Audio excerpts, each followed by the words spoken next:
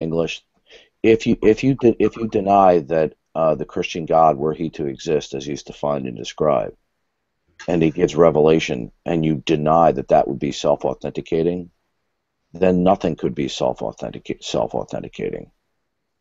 Okay, well, if you say Okay. so. Well, Gospel. well, if the Christian God, who is omnipotent and who cannot lie, therefore, whenever he speaks, it is the truth. If you deny or reject that that is self-authenticating, then then what could be self-authenticating? The answer is nothing. If an omnipotent God who always speaks the truth and gives revelation, and you reject it, that's self-authenticating, then by no means that anything less than that could be self-authenticating. Yeah, the hypergeometric dual pairs and Gosper-Zeilberg or mechanical That's summation. that's that's that's gibberish. That's gibberish to me. Okay. Well, you understand that this. If you want to communicate, you got to speak in plain English. The fact of the Okay, matter how do is, I communicate that in English? okay. First of all, What is what? tell me how an inanimate object, a non-sentient object, is self-authenticating.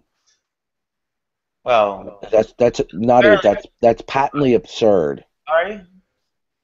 It must necessarily be the case that the objects involved are See, you inanimate live by in, being you know, abstract.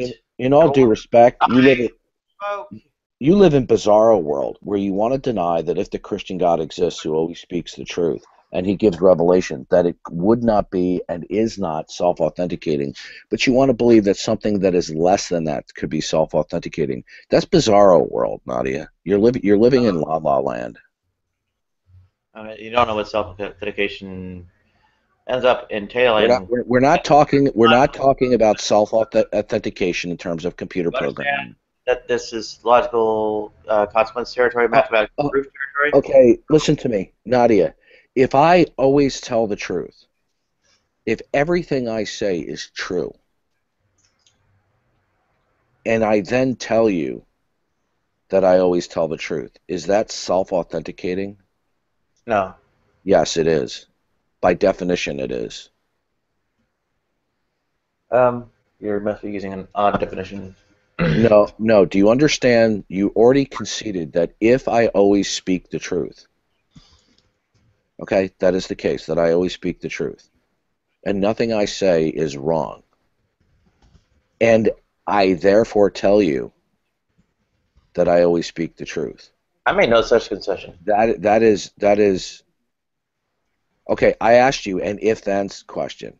If it is the case that I always speak the truth, and I cannot lie, I cannot utter a falsehood, I then speak to you and tell you that I always speak the truth. Is that statement self-authenticating? No. Okay, you're clueless. Do you understand that any entity that always speaks the truth and cannot utter a falsehood, therefore whatever would be communicated would be self-authenticating? No. Yes. Authentication is not a process that does All it. right. Well, I'm not going to pursue this any further. You're in la la land.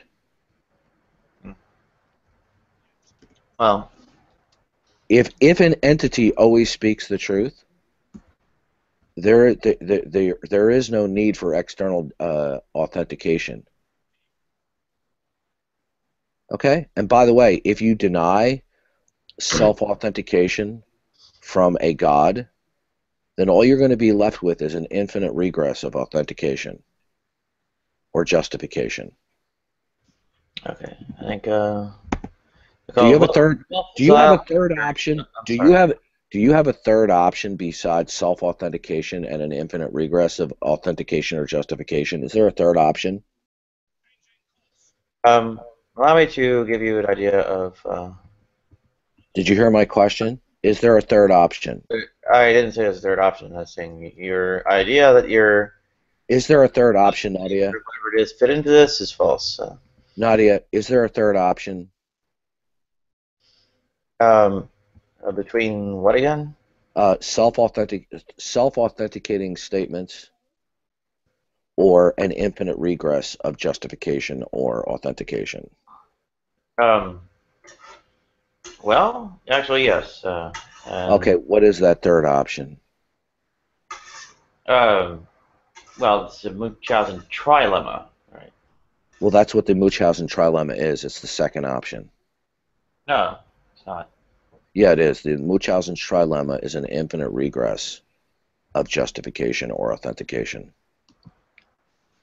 Um, no. Well, Evolution first Pulse, I'm not trilemma. trying to troll you at all or not, but the Munchausen Tremor is the three different options. So you can have the infinite regress, or you can have coherentism, or you can have foundationalism. No, the Munchausen's trilemma is that you have an infinite regress. No, it's that It's there a are three. trilemma, so there's three Right. different options. Try. It's in the name. Fuck's sake. Okay. I'm on your side, Evolution Falls. I was just